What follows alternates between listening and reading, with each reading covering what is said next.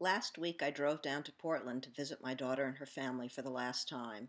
She and her husband have decided to move to Bend, which is a risky move for them.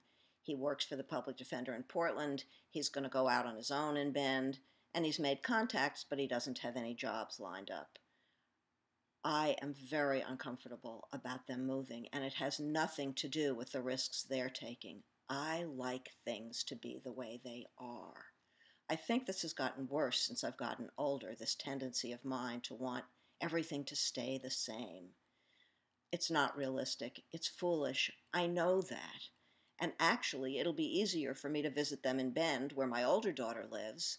They're going to pay to fly me there a few times a year, and I'll pay the other few times. All I have to do is have Winono drive me to the ferry, and then I take a ferry and a tram and an airplane. I can read. I won't be driving anymore. Way easier. Do I like it? Does that make a difference?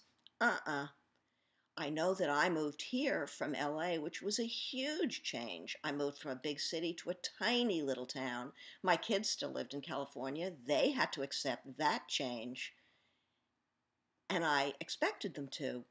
But I really don't like it.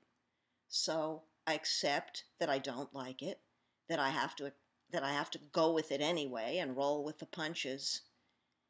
And I know that's important, that I accept what everyone in my life does and how things change.